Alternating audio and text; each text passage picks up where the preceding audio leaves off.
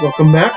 We were just inside that cave grabbing some peppermint, and now we're going to explore the rest of the island. Alexander is standing at the top of tall cliffs. To the north is the peak of a mountain, rising to meet the clouds. To the left is an ominous set of bolted doors. Huge doors are set into the solid rock of the mountain. In the distance, Alexander can see the peak of a majestic mountain rising into the clouds. Let's go up there first.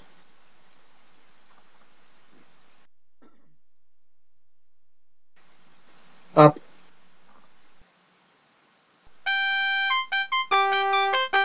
Look, an intruder! Hold! How did you get up here, human? I climbed the cliffs.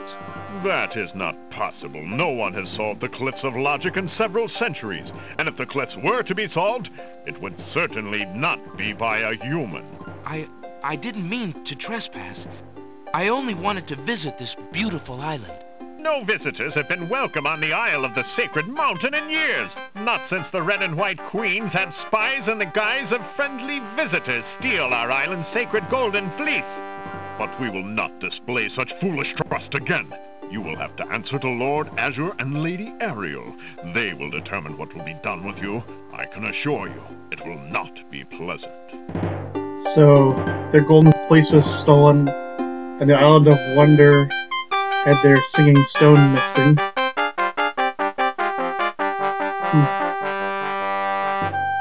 With what trickery did you master the cliffs of logic and reach the city of the Winged Ones? Only the magic of clear thought, my lord. I meant no harm. The cliffs of logic. It is the sacred oracle's prophecy, Azure. Yes, Ariel. It is lucky for you, human, that climbing the cliffs of logic is part of a prophecy that I cannot ignore. We have just been ordered by Wazir Al-Hazred himself to dispose of any strangers that might land on our fair isle. But the prophecy would have a different fate befall you. The prophecy predicts that whosoever climbs the cliffs of logic will defeat the Minotaur. The Minotaur has violated our sacred catacombs and eats our young in sacrifice. Our own daughter, Lady Celeste, was taken there only this morning as his most recently demanded offering. A dilemma, then. Whom shall I obey in regards to your fate? The Oracle or the Crown? But since Al-Hazred did not dictate how I was to dispose of intruders, and since you cannot possibly survive the catacombs, your imprisonment there should serve both purposes quite admirably. I will not resist you in this, my lord. I shall do my best to save your daughter. First, I must tell you that the catacombs are a labyrinth of rooms, a place of exceeding danger. You will need many tools and clear wits to survive it. I am ready. Very well. My guards will take you there now. You seem courageous enough, but the catacombs will determine how brave you really are. We'll see about that.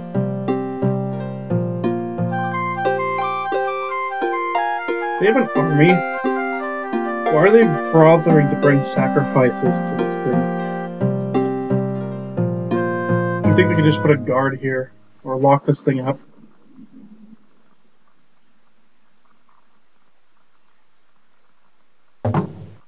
Why did you tell Lord Azure you were ready and willing to face the catacombs? No one is ever ready, and only a fool could be willing. And you are far wiser, I suppose, to leave a maiden to die, to not fight this plague on your own people? Bravery and suicide are two different things, human. You will have a chance to renounce your choice soon enough, when you lay trembling under the Minotaur's hooves. We shall see. Thanks for the escort. We only escort you to your death. May the fates make it quick so that you do not have to scream long. Guess I'm screwed now.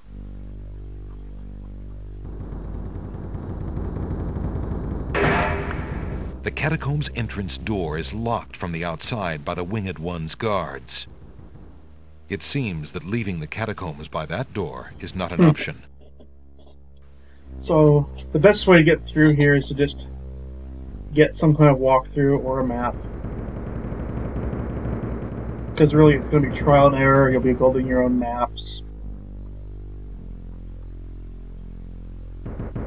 There's some things in here you really need later on.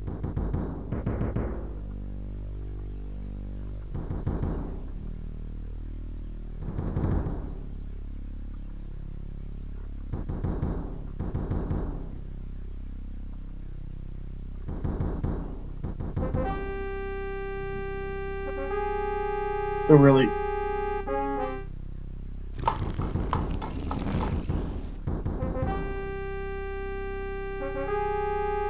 the remains of several unfortunate souls haunt the room. These bones seem more recent than the ancient catacomb bones that Alexander has seen so far. Perhaps they were victims of the Minotaur, or perhaps they died while wandering lost in the maze. Three of the skeletons are completely intact. but no flesh. Need this right here.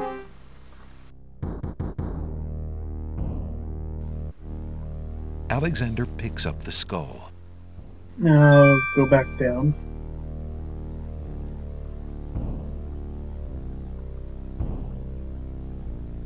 I'm gonna backtrack a bit. Alexander hears the distant sounds of a wild animal somewhere in the maze of rooms. Now you'd think that these animals are helping lead the way, but don't trust them. They're not necessarily lying, they're just not helpful in any way, shape, or form.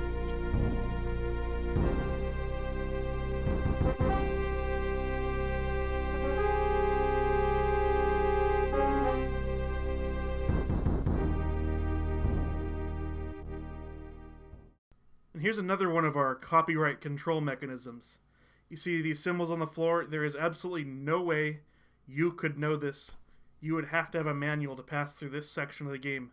So even if you borrowed your friend's game manual once for the first part, you're going to have to get it back from him again if you made a copy. It's just one way to make it very, very difficult to spread this game around. These symbols are hard to draw. I guess you could have used a photocopier, but they wanted to slow down copyright infringement, which was very common even back then through sharing of discs, copying of discs. So here's our next puzzle. I'm just going to follow my strategy guide again.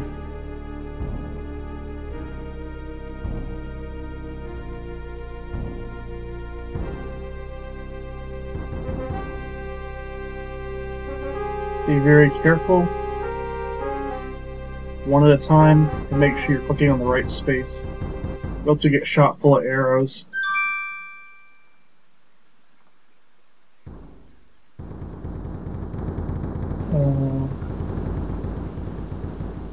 North. Grab this shield off the wall here.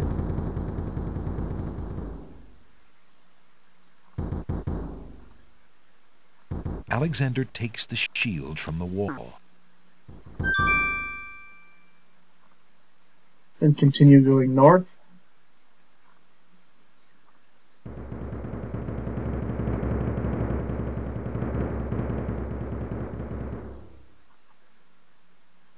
Like I said, it's very easy to get lost in here. And actually my first time back playing this, I got lost several times. So just be very thorough in following your directions.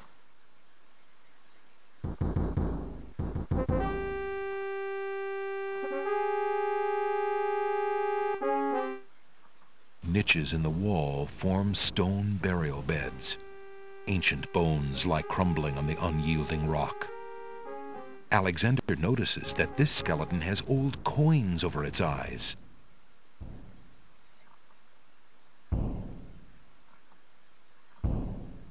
Pavement to cross the river Styx. Alexander finds 2 coins on the skeleton's eyes. He takes the old coins. Alright. Go back the way we came.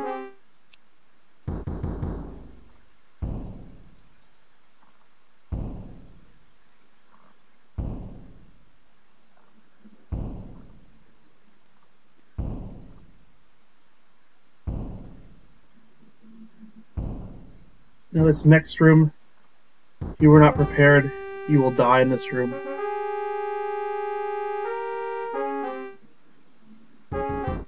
It's a trap. The doors have sealed Alexander inside. And No! the ceiling is coming down. Okay, so you grab this brick and you throw it into the gears In a here. desperate move, Alexander throws a brick into the grinding gears. The brick is caught between two cogs. The gears shriek and shudder. The mechanism grinds to a halt. The ceiling is stuck. The trap is sprung.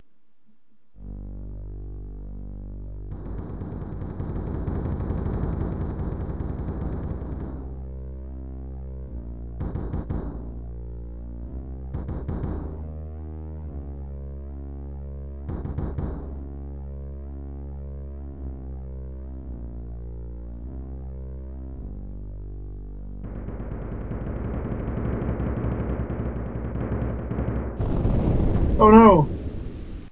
Sounds! A trap floor!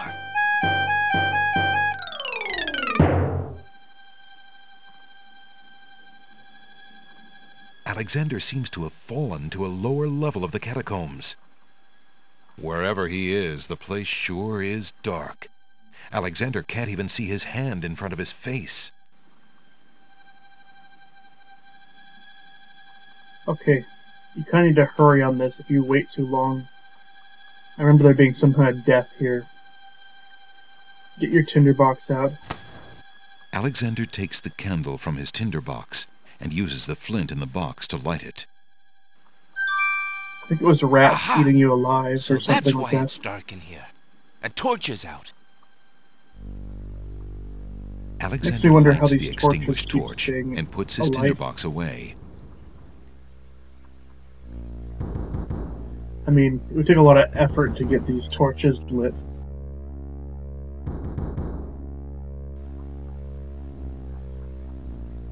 Can they really run this long without needing to be changed?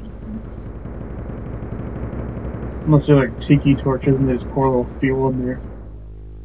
That'd be kind of cheap.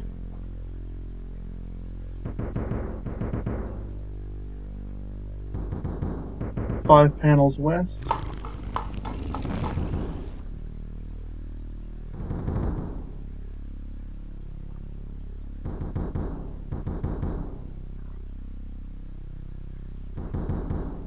It doesn't even look like a passageway here, but you gotta go south here.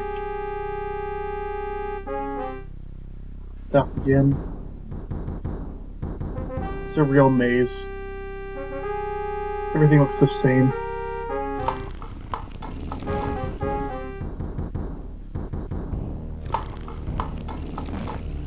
Alexander hears the sound of a wild beast again. This time, so loud that the creature itself seems to be in the same room with him. The noises are coming from the other side of the east wall. Now, here's another trick. Take your hole in the wall. Put them right here. Alexander puts the hole in the wall on the east wall. The hole in the wall trembles slightly with dread at the clammy feeling of the stones. And now you've got to quickly look through him. Alexander peers through the hole in the wall and sees just another room in the catacombs. Oh. Wait! What's that? Aha! Not just another room at all. So that's why Alexander couldn't find the Minotaur's lair. At least Alexander now knows the lair exists, somewhere in the maze on the other side of this wall. While Alexander contemplates what he's just seen, the hole in the wall, frightened by the Minotaur, makes a run for it. Alexander hopes the little creature finds its way home to the Isle of Wonder. Unlikely. Anyway, that's all the time I have now. I will see you on the next episode, where we finally confront the Minotaur.